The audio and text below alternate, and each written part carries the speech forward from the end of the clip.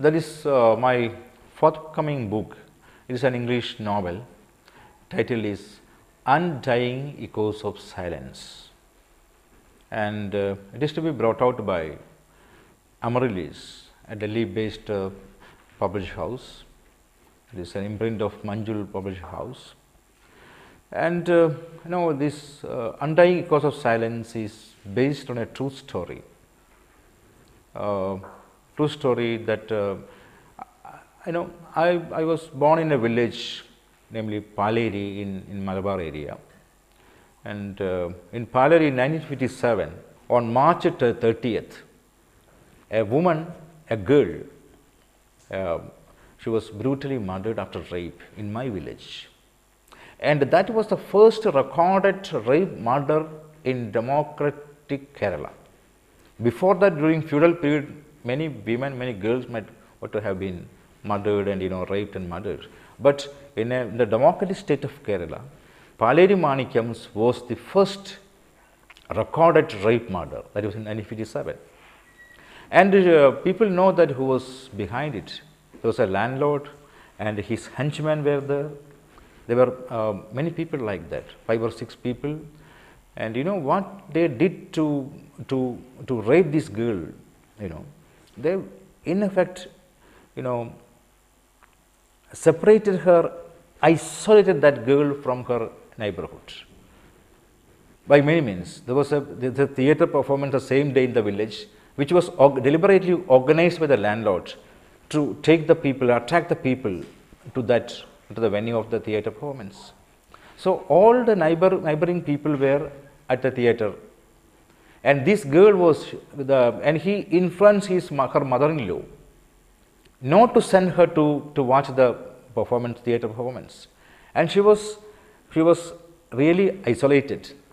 And then during the night, the people came, and she didn't yield to the wishes. She resisted. So she said no, and she was assaulted. She resisted. Finally, she was murdered. So this is the real incident. So my fiction is based on that. It is like this. After half a century, that is in present day world, a crime investigator was born in, now a crime investigator, now may living in Delhi or some Bombay, because he belongs to that village. Out of fancy, some kind of curiosity, he goes back to a village to investigate into the real cause of the murder.